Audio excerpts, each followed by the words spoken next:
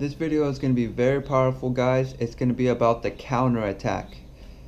There's a very large man versus a smaller man, or taller versus shorter.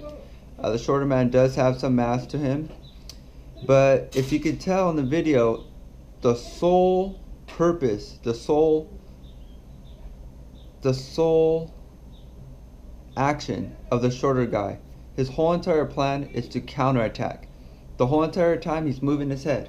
He's moving his head. The other guy's kind of coming at him, the bigger man. Taller man's kind of coming at him, ready to attack, ready to strike him. The shorter man is just moving his head. He puts his hands up eventually when the man gets too close, trying to bully him, trying to attack him while the other guy did not want to fight.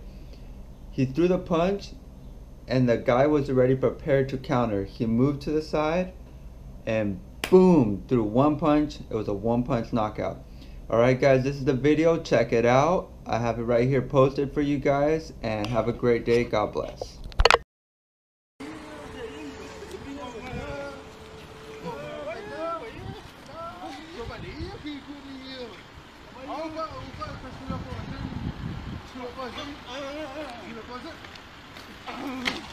God.